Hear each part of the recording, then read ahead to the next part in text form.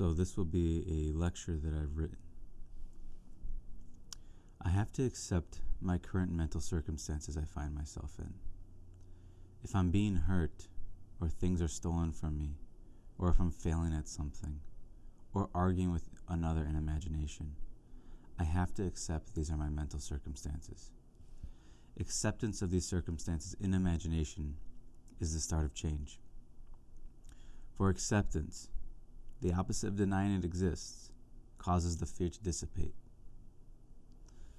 We deny because we fear. We accept because we are unafraid.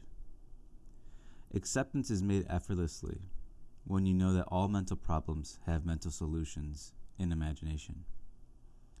One may struggle to accept their undesirable states because they believe there is no solution to this problem. So acceptance feels like a death sentence. But every problematic mental circumstance you find yourself in has within it a mental solution. So from this understanding, one must see problems as existing within themselves, not outside of themselves. This causes a boost in confidence because you know that you can't solve it in the mind, because you are the operant power here. Seeing that every mental problem is a problematic assumption about the self in the mind, then you, being the creative power, can create a new assumption to resolve it. You are resolving yourself. Circumstances truly do not matter in imagination, because circumstances are dormant and need to be awakened and made alive to matter. The only one who can make a circumstance matter, which is to say, feeling it as a present reality, is you. Only you can take a horrifying thought and feel its reality until it scares you. Only you can take that exact horrifying thought and not react at all. The same way you and I can look at a piece of art and see entirely different perspectives, likewise thoughts are pieces of art. These pieces of art are a part of ourselves. A scary thought does not have to scare you. We can change how we relate to thoughts. You cannot seek to the world to tell you who you are. A person who does not know his I ams will look to the world to tell him what his I ams should be. But through his search, he'll come to find that there is no consistency. To one he is good, to another bad, to one smart, to another stupid. A man who does not know who he is will look to society to tell him who he is. But what he does not see is that he's looking at a mirror. They do not know who you are because you do not know who you are. We are defined in this reality. That is to say, there is a length, height, and width. We can measure and we can define. Likewise, we must define our I am. We must know exactly who we are. Define yourself, because you have the freedom to do so. Don't keep wandering in the fog looking for the right person to tell you who you are. You are looking for approval from the mirror to accept a certain wonderful I am. But a mirror can only reflect. Let your I am be the daylight that removes the fog and clears your sight. In an instant, your mental mirror, your mental circumstances will change. During the end of this search, man will have to answer this question. Who do I say that I am? It is who do I say, not who do they say. Now in this part of the journey, man has to give an answer. He knows he cannot keep living in a seek for an I am. He knows that it's just a mirror. He cannot keep looking to the world asking, does this mean that I am this or that? He must define himself. He must become cubic in a sense. Tired of being tossed by the wind, he must take root. But root takes the next obstacle, which is trust. Who do I say that I am? Must be answered. But the answer to this question is only worth the amount of trust that is put into it. Man has to genuinely, with faith, trust the answer he gives, which is to trust his own imagination being enough evidence that he is who he wants to be. But what is he trusting in? I am. So he is trusting himself. I am worthy. I am loved. I am, you name it. If he trusts in I am, the present tense feeling of being, he'll be given an ecstasy as a gift for trusting. He freed a part of I am, and that's what that relief is. Continue defining and freeing I am. Free yourself. The only bondage man is in is the bondage of I am. I am puts you in bondage and I am frees you. I am is the prison, I am is the key. Then man sees he was given the greatest gift of all, the I am. This I am is the greatest instrument in the world and must be treated as so. Learn to play the instrument of I am and create a harmony with it. Do not deny I am. See what you are I aming within you by observing your mental circumstances. Accept that you have played I am in a bad tune by adding to it disharmonious self-concepts. Then from this acceptance, change the tune. So we use I am to move in the way we desire to inside of imagination. To move inside imagination effectively, one must bring reality to the new mental circumstances. I am is the reality that must be brought to states to have any effect on you. So success and failure lie in imagination. They lie in I am. Become successful in the mind by fully embodying a new state, just like you are embodying one now. Discard the old I am and accept a new one. Accepting the fact that you are merely in a state now causes it to lose power because states are powerless without I am. If you find yourself fearing your imaginal acts, tell yourself, I am in the state of fearing these thoughts. Seeing it's just a state, a reaction, then change the state, the I am. I am is the prison and I am is the key. I grew up with abuse, which is to say I was given frightening impressions upon my imagination. I developed an inner world that scared me. I consistently lived in the state of I am not instead of I am, meaning I grew up consistently proving to myself that I am not worthless, I am not unwanted, I am not stupid, I am not unloved, I am not abandonable. So I constantly would think things to prove that I am not X, even though I would say I'm not stupid, lazy, unwanted, etc. I deep down, if I'm honest with myself, felt those concepts to be true. I felt these to be true because of my inner circumstances I found myself in imagination. I felt these concepts as a present fact. I hated it and wanted to deny it, but I did not feel I could accept the wonderful self-concepts.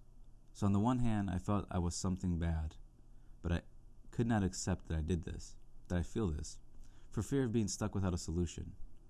And on the other hand, I felt the solution was to accept new self-concepts, but I didn't feel worthy enough to accept them. Both of these hands I could not accept. So I went towards the only other way, which was denial. I denied under my breath for years that I am not X, whatever bad self-concept that is. But then, since I felt I was that bad self-concept deep down, I would manifest it into my world. And then the inevitable would come. What is the inevitable? My harvest.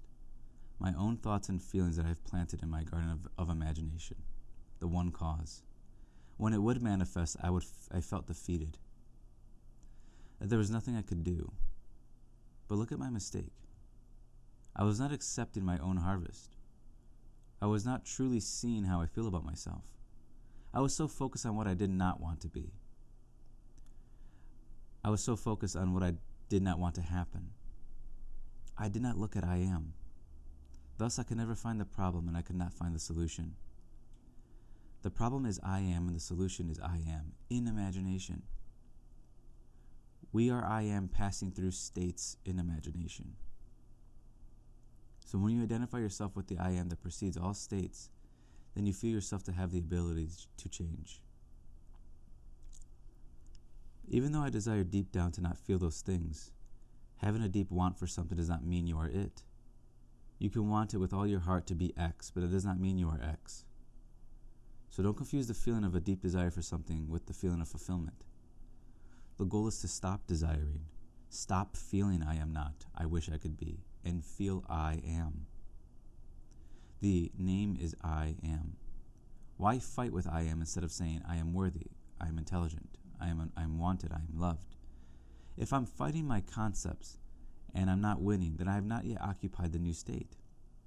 In order for a state to be occupied, it must be with I am. The only victory is I am. Instead of eternally fighting why you are not a self-concept, end the fight within and gain victory by saying, with a present tense feeling, I am the self-concept you want to be. You do not have to prove anything to anyone within you, for they are only mirroring you. You just have to be it in the mind, and everyone within you has no choice but to see you that way if you fully see yourself that way. Now, in a practical manner, let's take a look at a quote Neville consistently used.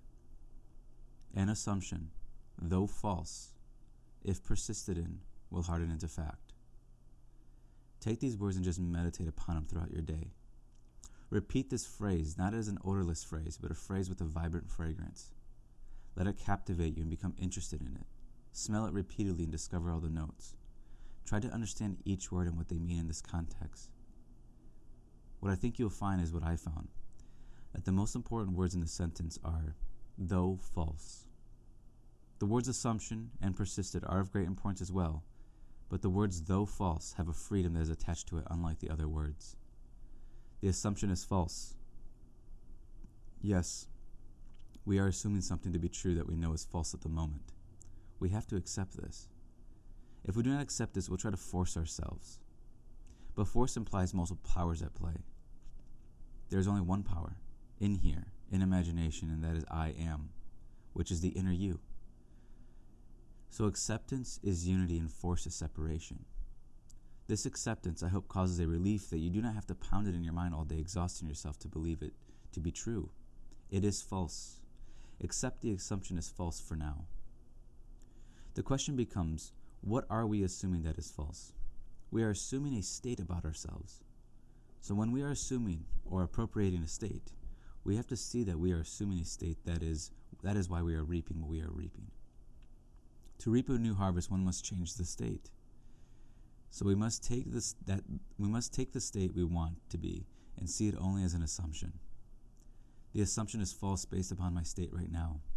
If I were in a new state, the assumption would no longer feel to me a long-distant dream, but an ever-present reality. Now that we have less resistance by accepting the assumption is false, meaning it contradicts my current state, let us see what Neville is trying to tell us to do with this false assumption. Imagine Neville asking you this question. The assumption you want is false about yourself. But what if what you are now is also an assumption, and the only reason why you feel it to be true is because you are trusting in it?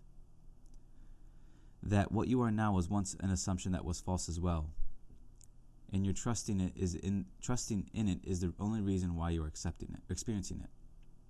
What if you trusted in a different assumption? Would your experience change? If this is true, then what I am now is only as real as I make it. It is a dream in a way that I forgot was a dream. A state is a dream that I'm dreaming about myself. It may be a nightmare, but I can always awake from it. Since I am the dreamer, and apart from the dreamer, there is no dream. So the assumption is false. But if I were to experience it as being true within myself and make it feel real to me, it ceases being false in imagination. The assumption is false in the outer world, but it is true in the world of imagination. The question is, are you going to accept the imagination as being the truth about yourself? I hope you believe in imagination. We persist in the new state until it becomes our natural way of being. Then in the most natural way it will come into your world. We must feel natural about it in imagination, for it is as within, so without. You may not feel natural about the new state immediately. You might, but if you don't, then persist. Remember, persistence is not in trying to become. It is in being the new state. Being it means to experience it. There is no fulfillment in trying to be. The only fulfillment is I am. No, I'm quoting Neville. It does not matter what you've done. You might have been cruel. You might have been a thief. You might be this very night running away from some deed. I will say you are forgiven. Believe now in God. God is your own wonderful human imagination, and with Him all things are possible. So regardless of what your background might have been, regardless of what you are doing now, have an object, have a desire, a consuming desire. You have the power right now to change the inner self. You don't have to live in nightmares and slumps in imagination. You need nothing but the imagination to change the self. Without anything, you can conjure up a new dream and occupy and feel the reality of that dream. Imagination cares nothing about your background. Imagination cares nothing if you've made mistakes in the past. Imagination does not even care about your present reality. Imagination has forgiven everything. It holds nothing from you. All states in imagination, these are dreams awaiting your occupancy. So how does one put this material into practice? Here's what I have found to work beautifully for changing states. The goal is to change the self. The self is I am, and I am is attached to certain states. So as Neville said, start from the premise, I am the I am, moving through states. So how can we change states effectively? Neville constantly said to trust in God, but what does that really mean? Now I'm quoting Neville again. Believe in the infinite wisdom and power of a presence that is in you, and believe that presence to be your imagination. Do not argue the point. You carry the request to this one within you as though you say, is it all right? He will invariably say, yes, it is done. Invariably. He doesn't argue. He doesn't point to your background. He doesn't point to any restrictions of the past. He played those parts. So whatever you want, go to him. Commune with him.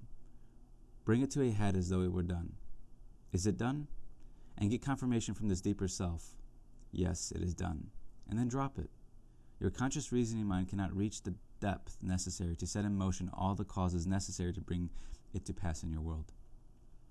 So don't try to analyze it. Leave it where it is.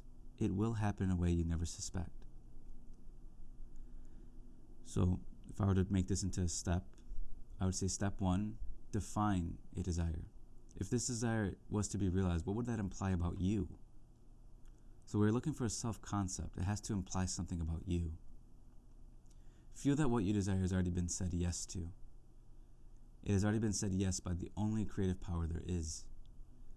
Trust in God, which is in the context, is to trust in imagination. So you see a scene or hear a lovely conversation. To trust this imaginative experience as real is to trust in God. There is no trying to get. Remember, it has already been said yes to. All it awaits is your occupancy. All you have to do is experience what already has been said yes to. Do it in love for yourself, that you have saved yourself from an undesirable state. I have found this method is the simplest than other methods, but requires trust and faith. However, there is a practice within this method that must be developed. That is to remove the conscious reasoning mind from the equation. What tends to happen is the moment one goes to visualize or hear what they want, and they choose to feel after it, they become scared. The reasoning mind comes and takes the blessing away. This is a feeling, a pull into doubting what you see and hear. Practice resisting the urge to reason when you imagine a new state, and practice believing the divine eyes and divine ears.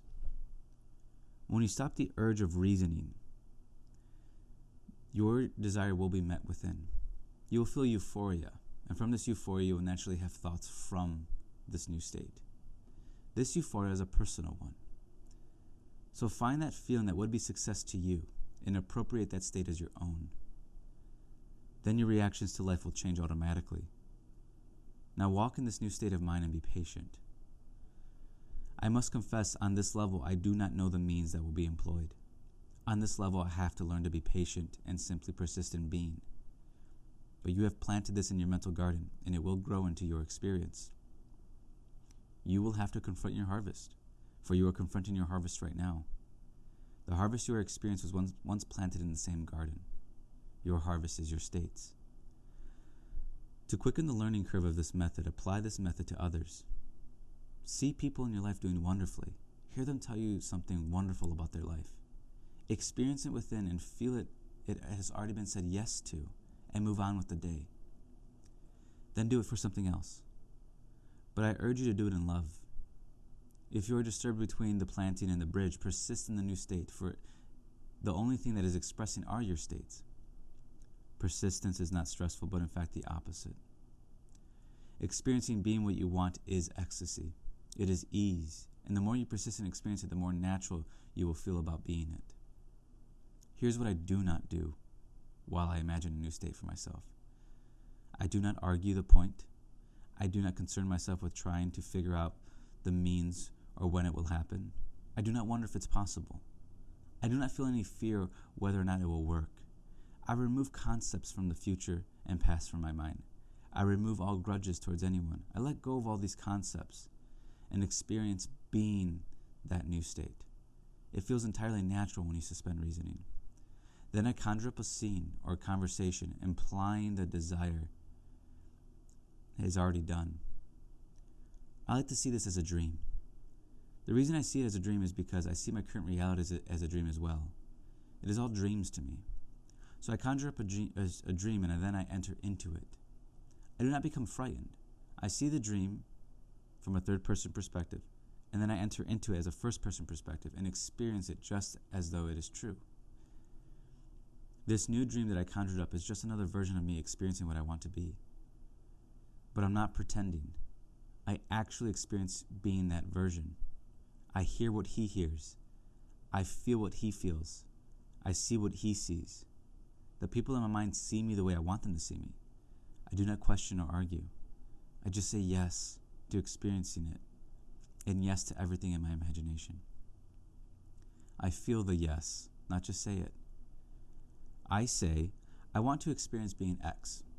Then I feel in my imagination, which is myself, say yes. And I trust implicitly in that yes and proceed to experience it. So my only goal is to actually experience what I want to experience, because that's all I would do if I were the person I wanted to be. Imagination has already said yes. If imagination has not said yes, then you would not be able to imagine it. The power is not in the word yes, but in the feeling. So go within and change your imaginative world to how you want it to be, or how it ought to be to you. Feel that what you are now experiencing has already been said yes to. Accept and trust in the yes. And then a change will happen in your feeling. And you'll start to think from, and your reactions will change towards your world. But don't become fixated or worried if you're thinking from it. The moment you feel you are it now is the moment you are thinking and feeling from the state. Remember, we think and react from states. So change this state, not each and every thought. You cannot be in want of evidence of what you are currently being. The state inside you is complete. It just needs to be occupied. The evidence, the dream is there. You must see that the evidence of who you are before your eyes is also produced by the imagination. So it is in the imagination that one must change. And the experience you seek is within. So learn to make imagination a heaven, a refuge. Let it become the safest place to be. It has the capability and ability to become one. That if you were to tell it all your fears, for it knows your fears more intimately than anyone in the world, it would comfort you. Somewhere in this world of imagination, there is a dream where you are who you want to be. Find it and quench your thirst by entering into an experience, being it. Persist in experiencing it until it becomes natural to you, and then it will naturally enter into your world. I'm ending with a Neville quote. All you have to do is imagine you are doing it.